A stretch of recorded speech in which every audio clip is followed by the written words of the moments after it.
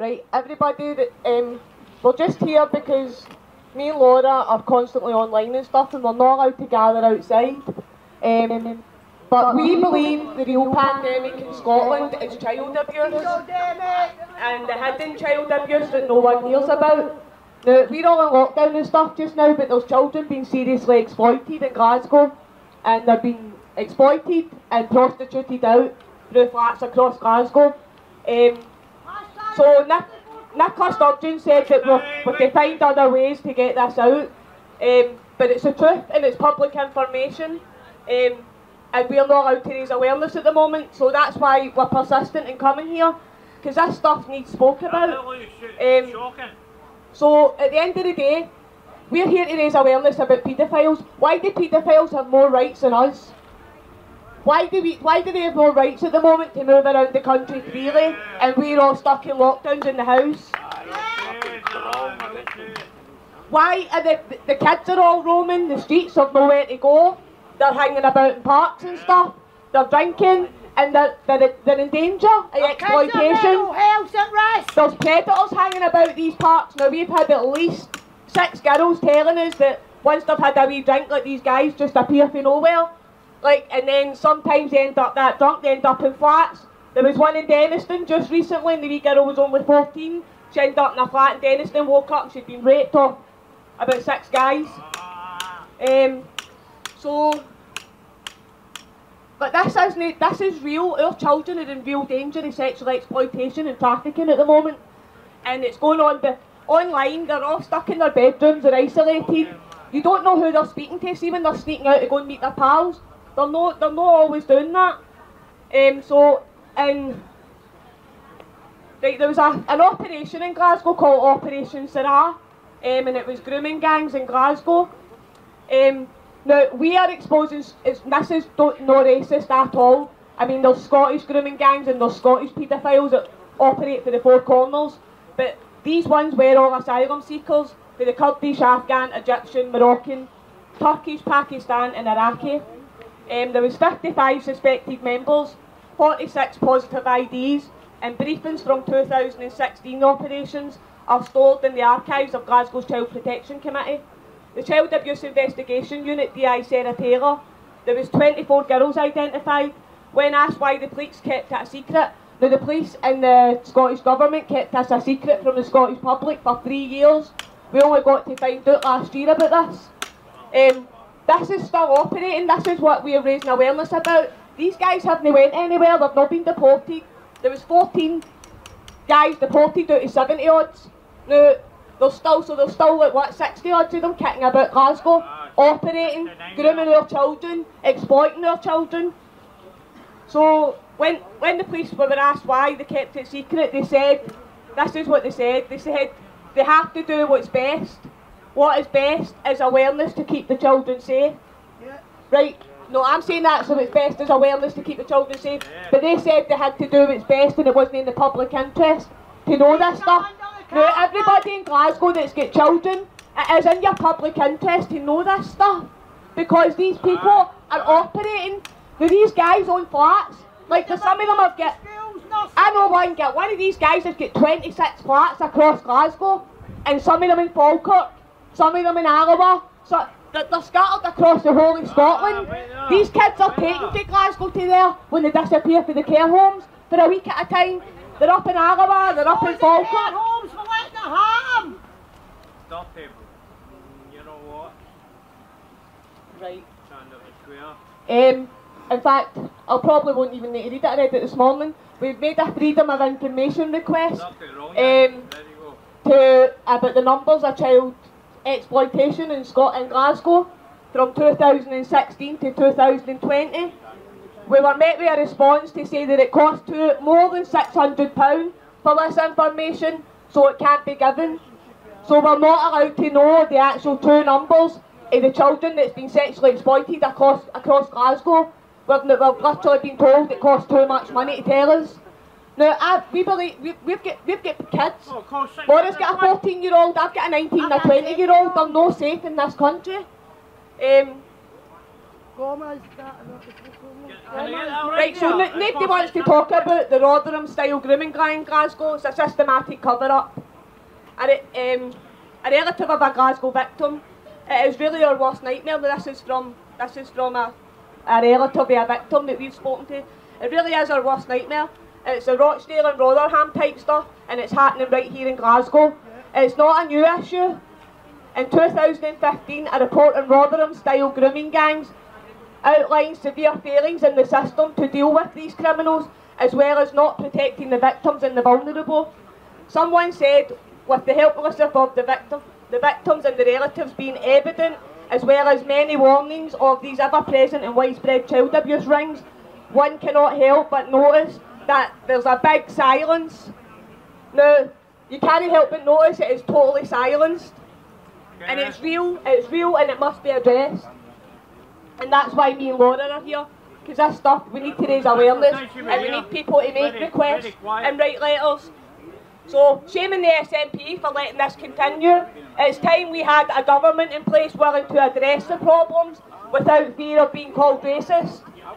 It's bringing convictions against child rapists and if bringing convictions against child rapists is racist, then this country is falling into despair faster than I would ever have thought.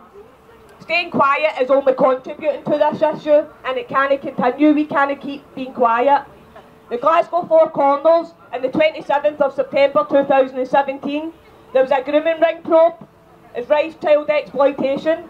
The victim's now 17, she was 14 at the time, and there was other girls involved too. The girl at 17 still thinks the guy is her boyfriend, and she won't say what happened to her. Now these young girls are being, like, the 13, 14 in care homes, they're getting offered mobile phones, and like they gain the trust of these wee girls, and then they're their boyfriend, and then that's when the trafficking starts. They start trafficking in flats in Glasgow. And see, even trying to get these girls to give evidence at 17 and 18, the girls still believe that these guys love them. Even though they've been raped off like 100 guys by this time, they still believe that these guys are their boyfriends and they love them, because they've never known love. They've never known any kind of love or affection, and these guys prey on young girls like that. So the victim's now 17. The girl was taken to Craigley Street in Denniston for sex with multiple men, along with several other teenagers. And there was an arrest made last week in Denniston. It was the same guys. It's happening in a big way in Glasgow. Nobody seems to be stopping. At all, these girls believe these guys are their boyfriends. Operation Cotswold, set to focus on the Muslim refugees who were abusing young girls in care homes. There was 26 victims identified, but no prosecutions at all. So there was 26 victims of this, and not one person get prosecuted. In 2013, Operation Dash tackled the role on the Muslim taxi services and the fast food places. And grooming and sexual abuse of young girls. It focused on the Strathclyde region and the city centre. Dash found girls as young as 10 were being sexually abused in the back of takeaway shops and in taxis. There was 84 victims, 27 suspects, and only 3 guys were arrested. Javid Amhoon, the fast food restaurant guy, he gets 6 years in prison. He's now out. Who's on what side? He's now out. Out of all of them, out of the 27 guys that were involved in it, one did it. He got 6 years. He done 5 years and a month, and he got out. Who's on what side? From prison, he tried to talk to a 15-year-old, saying, telling the wee girl. Now, this same guy, before he just got out of prison, he was talking to this wee 15-year-old in prison, and he was asking her to say the baby she was expecting was his, so that when he got out, so he was still manipulating her in prison, and she was pregnant through one of the traffickers, but no him. He was trying to get her to say that was his baby, so that he could stay in the country. What age was she? She was 13 when they started abusing her. Why was no questions asked? Why? Who was this girl pregnant? Exactly, they don't ask questions. Social services They don't. What they say is these girls are troubled to care homes, and they choose to do it. They choose to go and do this themselves, and they're looking for this kind of attention. I was even missing. Exactly. And the lassies go missing for like a week at a time. And they come back with new trainers and mobile phones and hundreds of money and fags and whatever else. So out of the 3 investigations that have taken place, there was 154 victims in Glasgow. So 154 Scottish young girls in Glasgow were victims of these 3 grooming gangs. And identified victims, and at least 71 perpetrators. So out of the 71 guys involved in these grooming gangs, only 4 get prison sentences. And only 1 actually went to jail, the rest just get put in registers. So the serious problem, right, so as well as Glasgow and you've got all these grooming gangs, child trafficking across the world is a much more serious problem than anybody could imagine. There's 2 million children a year get sucked into child trafficking worldwide. 2 million children. It's already taking over the arms trade, and it is now about to take over the drugs trade. So it's in par with the drugs trade, child trafficking in the world. So in any way, I wanted to end that on Nicola Sturgeon's going to do a march in May for independence. Well, I think that we should march as a country, as Scotland, for our children and for freedom, for our own freedom. Freedom of being able to speak, freedom to raise awareness, freedom to protect our children and basically get something done in this country, because as I've already did in the lives I'm not going to, these paedophile rings are operating in many levels. It's not just the street levels. You then have the legal system, and you then have above that again. What do you think about Sturgeon? She's allowing it. She's not doing anything about it. And also, listen, I also wanted to say, we were talking about Gavin Hill, right?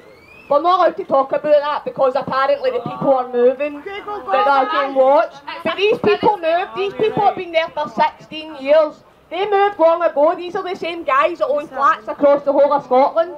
They own flats in Falkirk. But I've had a person... It's a dump.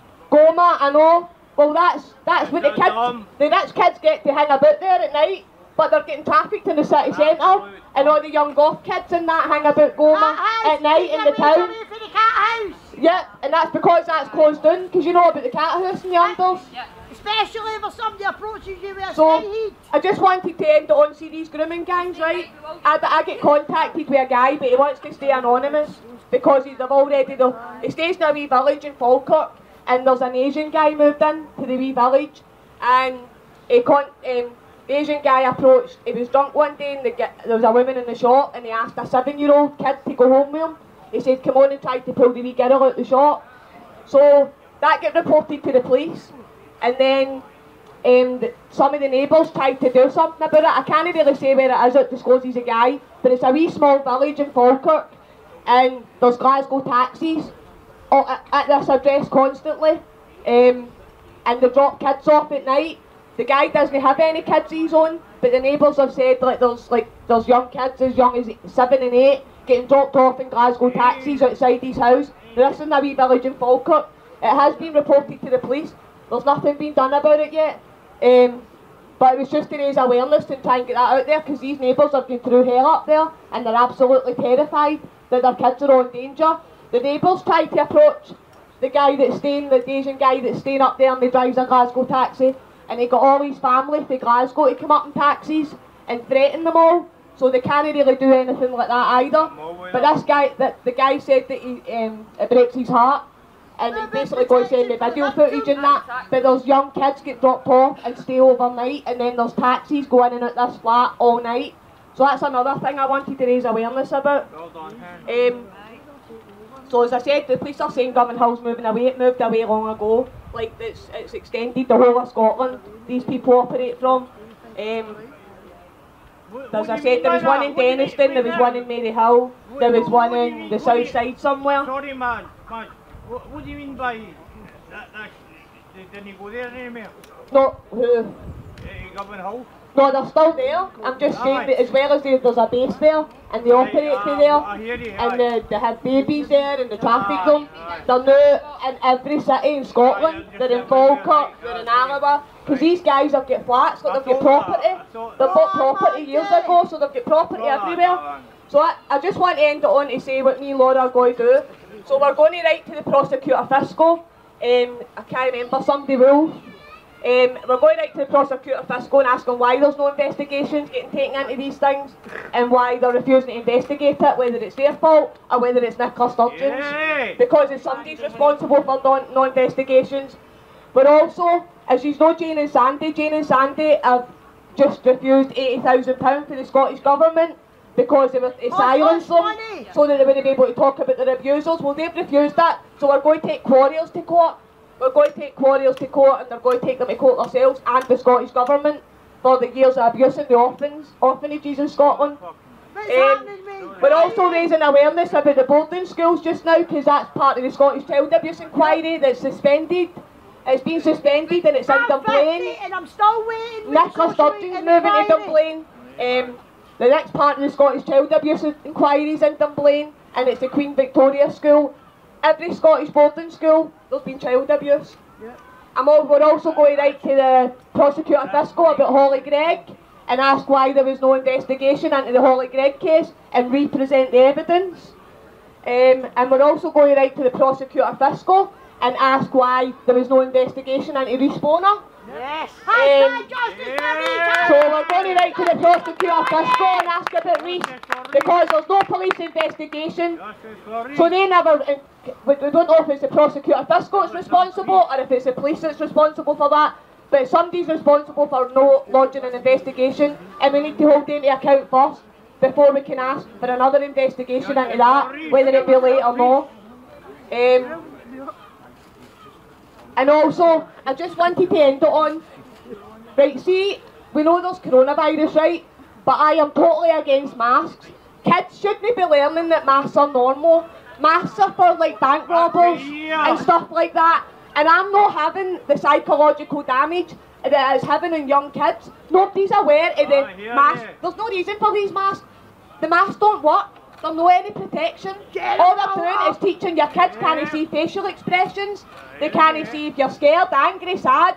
And then they don't know the dangers of masks. If somebody runs into a shop and robs it, our kids aren't even going to react. They've been conditioned that it's acceptable and that it's normal. And it's not normal.